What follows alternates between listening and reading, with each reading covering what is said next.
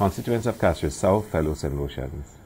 It is a time of year again when we should be wishing each other best wishes, regardless of our feelings towards that person. It is a time to forgive, to show tolerance, to show respect, and to display charity. A time for us to all forget our worries and sorrows and be merry and joyous. A time of caring, warmth, and good cheer. A time of hope for the coming year. It is for this reason that I want to thank everyone for the love and support that I have received for the past year. It has been an incredible year. It was a tough year, but I got through because of you, particularly my constituents.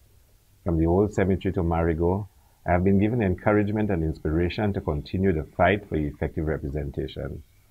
I know your trials and tribulations, and I ask for God's providence to guide you and carry you through your difficult days. I will always be there to assist as much as I can.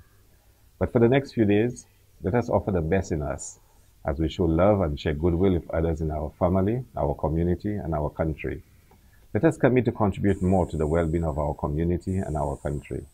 Let us acknowledge that it is through Christ that we can achieve and do all things. Let us be grateful for what we have, the skills that we have been given, and to build the faith that we need to fight against injustice and inequality. I want you to always remember that no matter what contribution you can make, big or small, it will make a difference and bring joy to someone.